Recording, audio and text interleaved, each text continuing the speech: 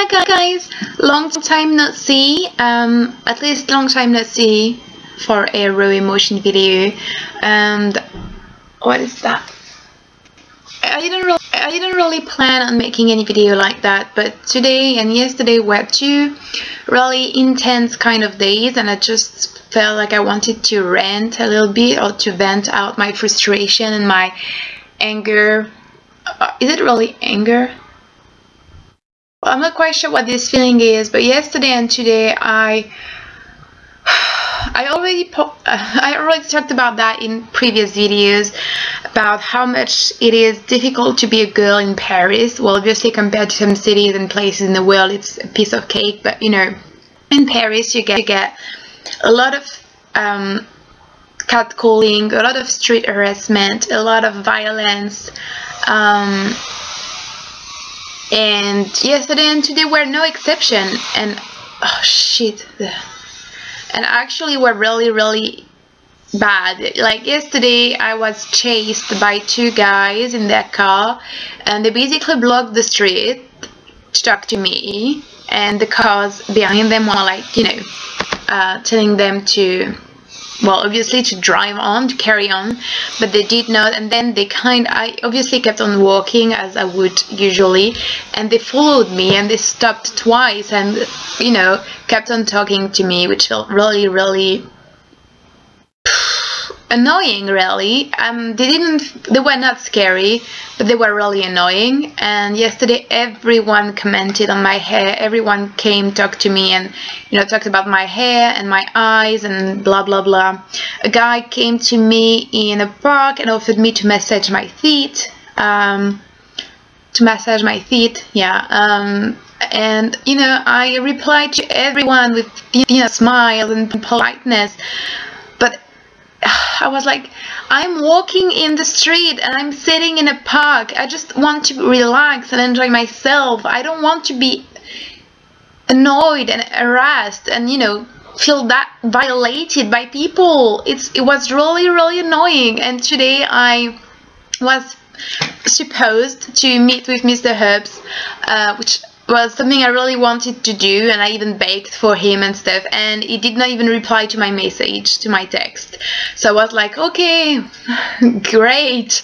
And I went out and I went to the cemetery, because that's my happy place. I like going to a cemetery, and it's a place where I usually feel at peace. I feel peaceful, calm and relaxed, and no one, you know, gives a shit about you, and the people you meet are usually really nice. They just ask you, where is blah blah blah's grave, and they smile at you because everyone's happy there. It's a, you know, it's a funny, not funny, but it's a very interesting and pretty place, and I love this place. It's my second favorite place in Paris, and I love it. And I went there because I felt sad, because Mr. Herbs didn't reply to me, and because I'm alone in Paris, and I was just looking for, you know, some comfort.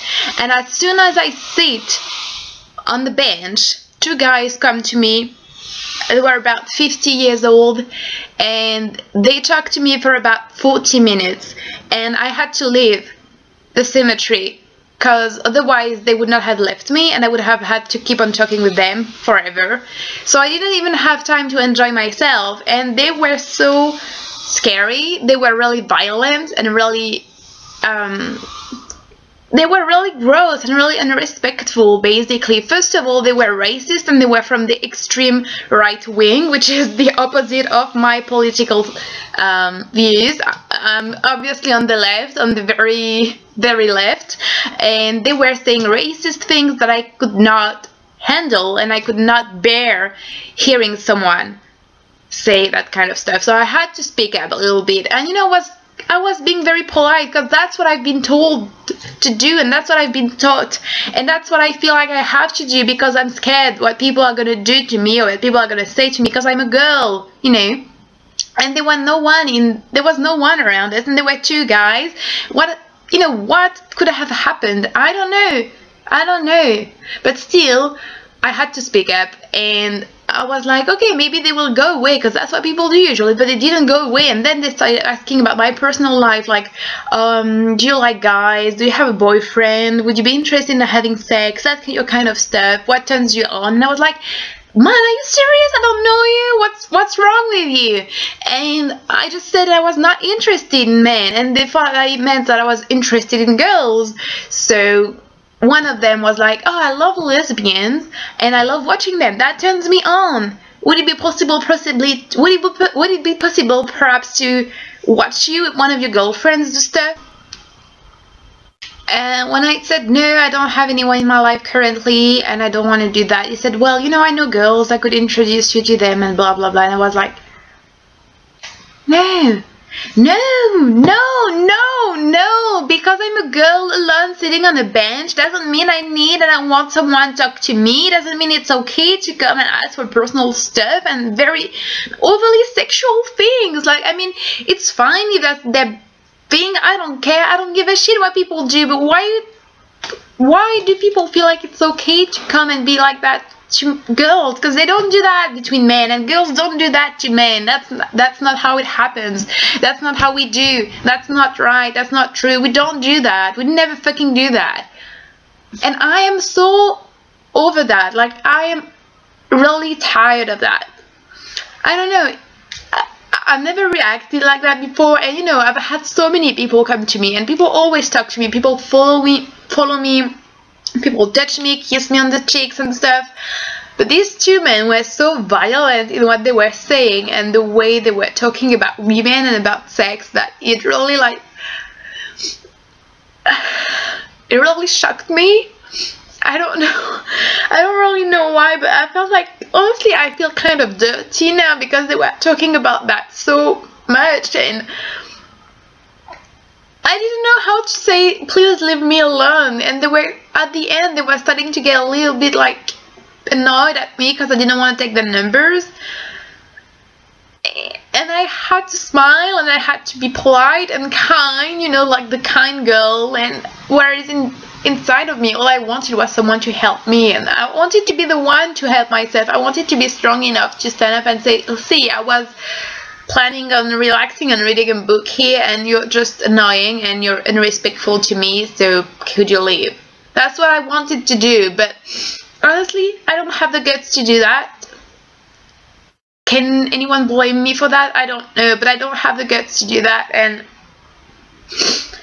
yeah, it sucks. It's like, it sucks. It just sucks. It's very, very, it's frustrating and it's very tiring. Like, honestly, right now I feel very attacked. Like, I feel like I've been attacked, basically, because, you know, yesterday happened, and today as well, and today was really like,